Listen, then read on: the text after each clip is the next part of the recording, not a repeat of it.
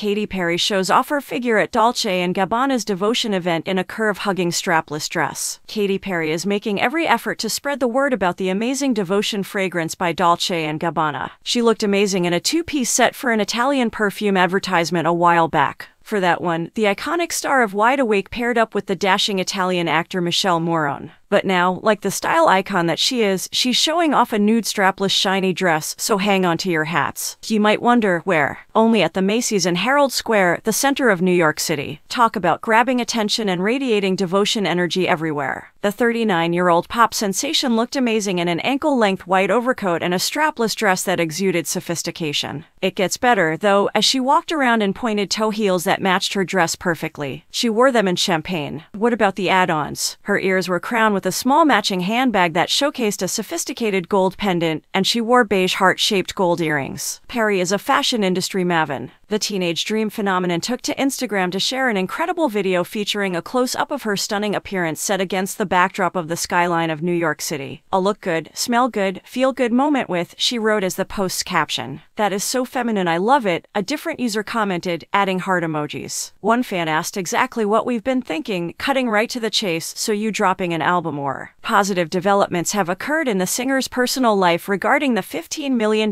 Montecito mansion she purchased for herself and her fiancé Orlando Bloom. A Los Angeles Superior Court judge tentatively ruled on November 8, 2020, finding that Carl Westcott, the businessman who sold the house to Katy Perry in July 2020 and then attempted to back out of the agreement citing his purported mental incapacity, was considered mentally sound when he entered into the agreement. The firework hitmaker's attorney, speaking exclusively to People, stated, "Today's proposed decision is clear. The judge found that Mr. Westcott could not prove anything other than he was of perfectly sound mind when he engaged in complex negotiations over several weeks with multiple parties to transact a lucrative sale of the property that netted him a good profit. Based on the evidence, it can be concluded that Mr. Westcott's change of heart was the only reason he broke the agreement. If not earlier, we hope to conclude this matter during the damage trial phase, which is scheduled for February 13th and 14th.